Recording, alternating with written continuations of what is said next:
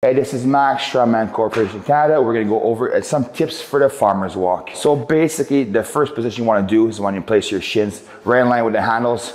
You wanna grab the hands. You wanna bring your chest up to be in a position that you'll be able to powerful, you'll be able to walk. You wanna push your hips through to deadlift it up. You wanna usually take 2-3 steps to stabilize, and then when you feel your core is nice and stable, you speed up.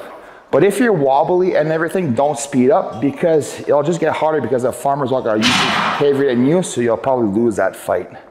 All right, so pick it up. Use your quads, press with your quads. There you go, speed up, pick it up. There you go, good job.